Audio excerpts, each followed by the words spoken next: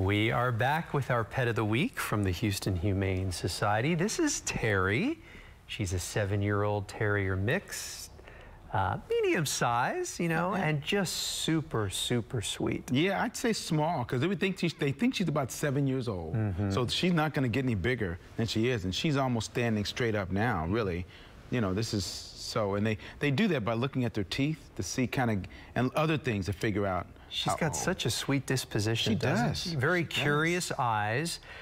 Terry's backstory, she was left outside of the Houston Humane Society about a month ago.